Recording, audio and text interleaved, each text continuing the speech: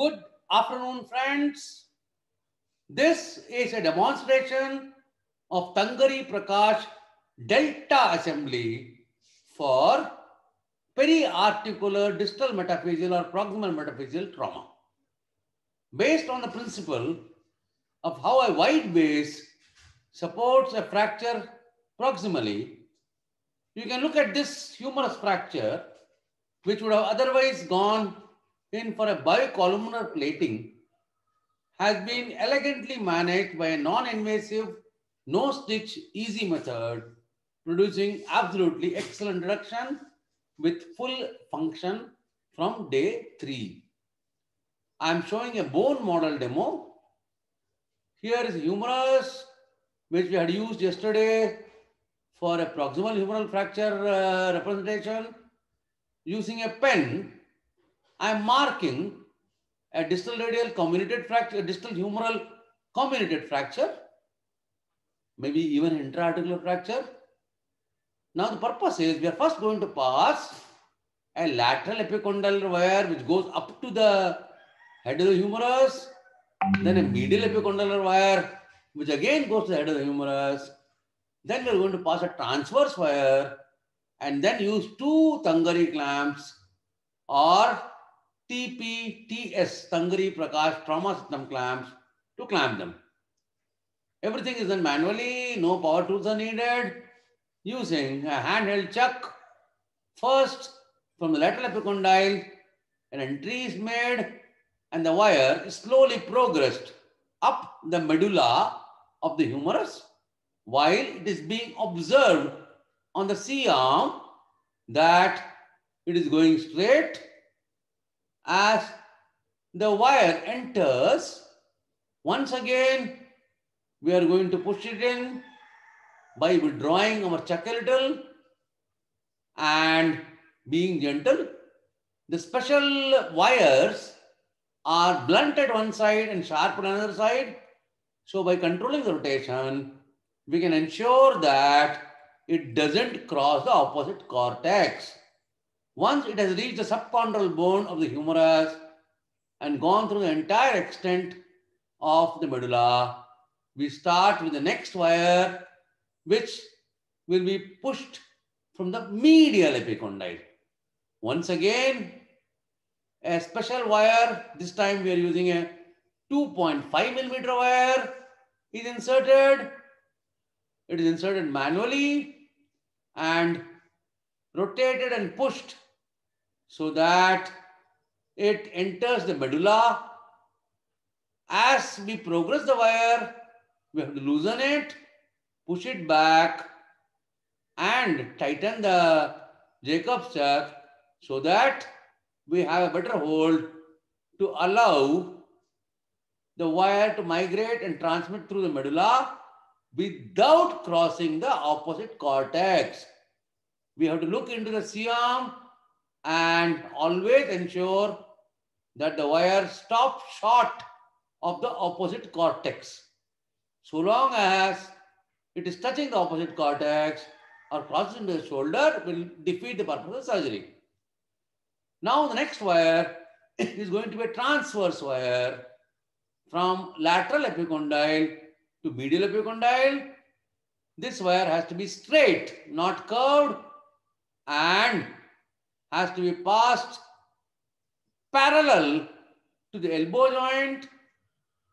The previously passed intramedullary wires will then be bent in accordance to the parallelity of the distal humeral condyle and will be clamped by 2 clamps, and just 4 wires and 2 clamps will be enough for all metaphyseal, suprametaphyseal, periarticular and intra-articular fractures of non-weight bearing bones and periarticular fractures of even weight bearing bones like distal femur, proximal tibia or a plafond.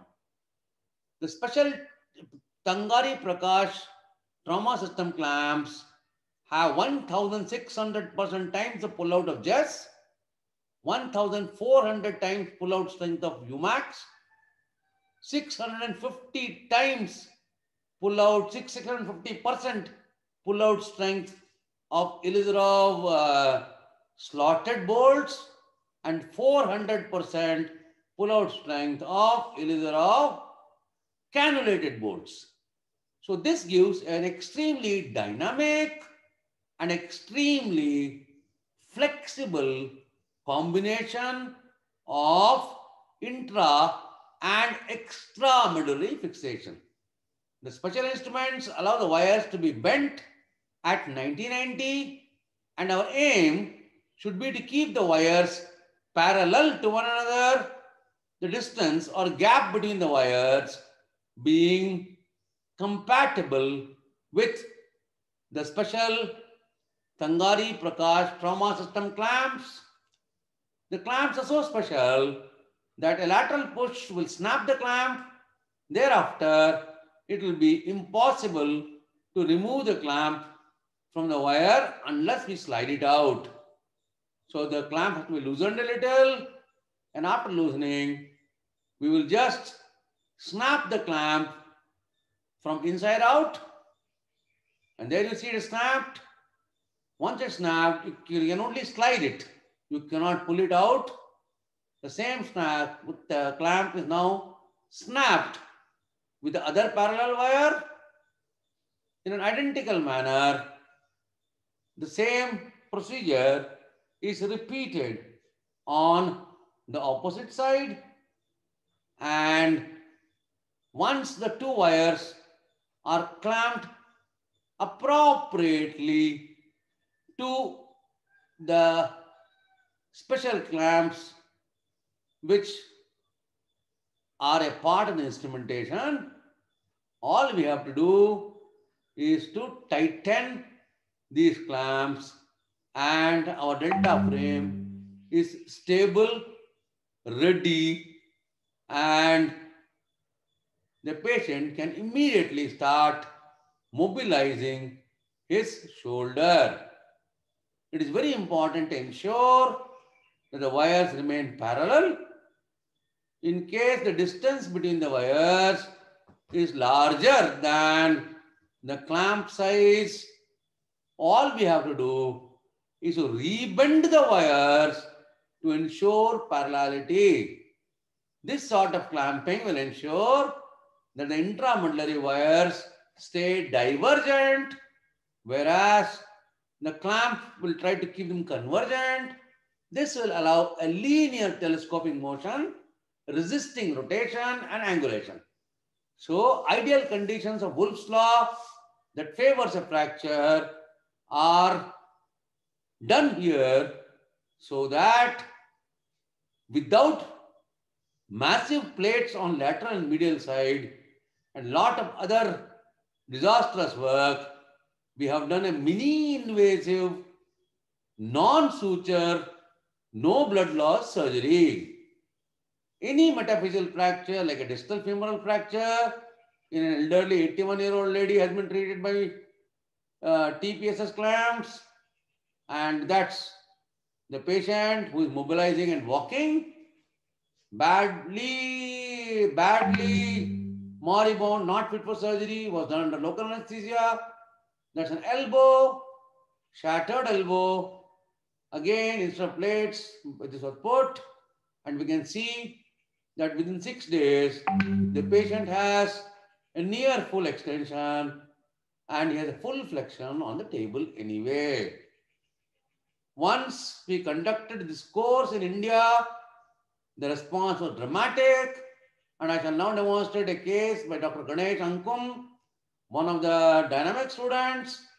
The previous X-ray he has treated just a few days back, and here you can see full flexion, excellent extension, just 2 clamps and 3 wires, and you can see the fracture has got a hairline reduction, and the post-operative system, post-operative X-rays will show you how the Eiffel Tower with a wide base makes a reverse funnel which will assist telescoping and compression of the fracture site and help and assist in faster union. This whole concept and philosophy has been discovered by Professor Mario Tangari of Italy, Rome, who is my very close friend, whose book I have translated for the Indian Academy of Orthopedic Surgeons.